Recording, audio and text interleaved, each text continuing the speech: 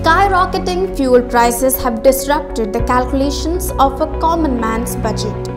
But at this instance, you may breathe a sigh of relief as surprisingly, a Muzaffarpur-based organization, Gravity Agro and Energy, has introduced a machine which produces petrol and diesel from plastic and non-biodegradable wastes.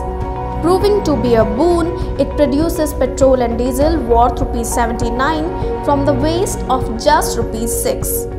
Notably, the factory will daily produce 175 liters of petrol and diesel from 200 kgs of plastic, which will be provided by Muzaffarpur Municipal Corporation.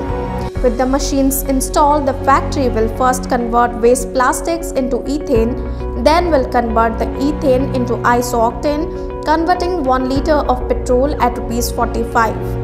Stressing on the need to support such an experiment, Bihar Revenue and Land Reforms Minister Ram Surat Rai inaugurated it, buying 10 liters of diesel to build up people's trust in this plant.